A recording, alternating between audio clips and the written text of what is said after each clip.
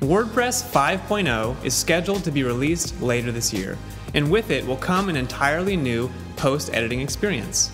This new post editor is codenamed Gutenberg, and it is currently available for beta testing as a standalone plugin.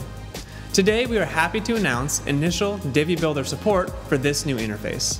If you are using the latest version of Divi and you have the Gutenberg plugin installed, you will now be able to toggle between the Divi Builder and the new post editor just like you can in the current version.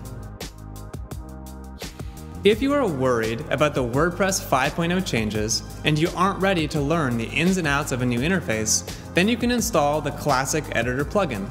This will allow you to retain the old WordPress post editor and the Classic Divi Builder. It's really up to you, but either way you can rest easy knowing that Divi will continue to work as expected, and we want you to know that we're being very proactive with our preparation for these upcoming changes. We also want you to know that this is just the first step, and that we have a lot of great ideas about how we can better integrate with the upcoming editor.